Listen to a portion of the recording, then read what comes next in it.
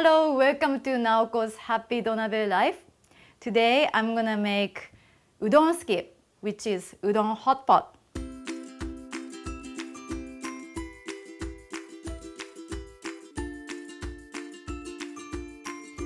I use classic style donabe. I like the shallow body Kyoto-style donabe.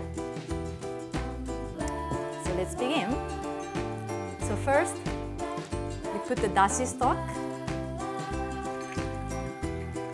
sake, mirin, and soy sauce, and bring up to simmer. And these are the ingredients to cook in the hot pot. I have udon, clams, these are yuba, which is tofu skin, or you can use the regular tofu, pea shoot, or you can use your choice of green leafy vegetable, Japanese green onion, or you can use regular scallion, and shimeji mushrooms, and carrot. Okay, so now the broth is boiling, so I'm gonna start putting all the ingredients. I put the udon and the rest of the ingredients except for the pea shoot.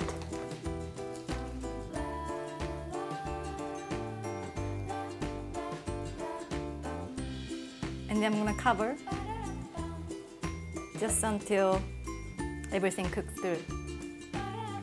Okay, it's been a few minutes. Let's open. Looks gorgeous. So the clams release really nice dashi and the broth tastes even better. So I'm gonna finally put the pea shoot.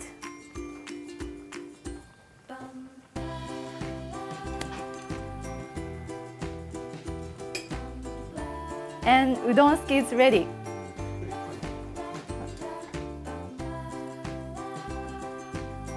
Kanjuri and grated ginger as condiments.